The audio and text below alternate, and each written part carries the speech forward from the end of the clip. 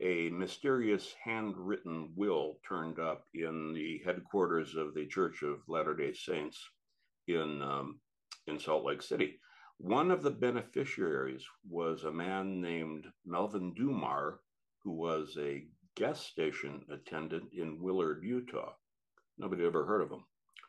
So they looked him up, and he said that in 1967 he had picked up an injured old man in the desert who asked to drive him to the Sands Hotel, which he did. And when he got there, the um, the old man told him that he was really Howard Hughes, and of course Dummar didn't believe it. And then later, this will turned up naming him. There was enough there was a shred enough of credibility in the thing to warrant the Hughes family challenging it.